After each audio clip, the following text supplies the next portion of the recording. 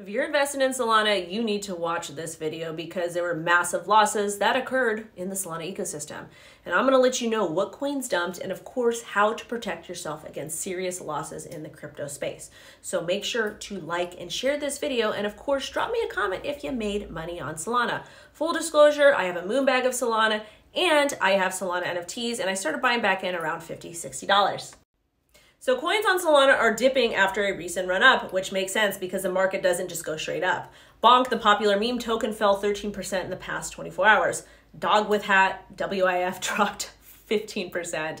Tokens of the Orca DEX, ORCA, slid 9%, while JTO, governance token, dipped 6%. And Solana futures traders experienced a $13 million loss in liquidations in the past 24 hours. Yikes, we'll get to that soon though. But the good news is trading volumes on Solana-based DEXs remained high. Tokens worth $1.44 billion changed hands in the past 24 hours. And that accounted for 26% of all DEX trading volumes across the crypto space, which is higher than Ethereum, Arbitrum, and BNB chain. And that is actually bullish, okay? Because people are actually using the decentralized mechanisms. Anyways, as far as the leverage traders go, most of us have no business using leverage, okay? Getting liquidated is not fun. It basically means you lose all your money.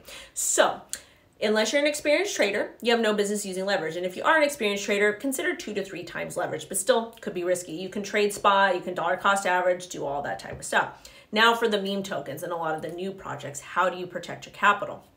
And you can even use this in different ecosystems too. It's called the moon bag strategy. It's basically, you get your trading or investing journal, you write down your disposable income, you've done your due diligence, you write your entries and your exits, your goals, all that type of stuff. And once number starts going up, you start taking profit out. Some people practice this on 2 times, 3 times, 10 times, 100 times, whatever works for you. You take your initial investment out, you take some profits, and you take enough to pay taxes, because taxes are a scam, but you got to pay Uncle Sam, okay?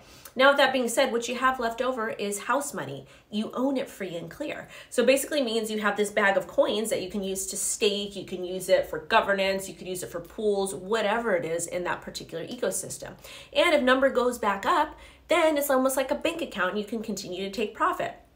But essentially what you're doing is you're removing the risk from yourself. So if the project does in fact go to zero, it's not gonna matter because it's all house money and you're gonna be safe in a sense, okay?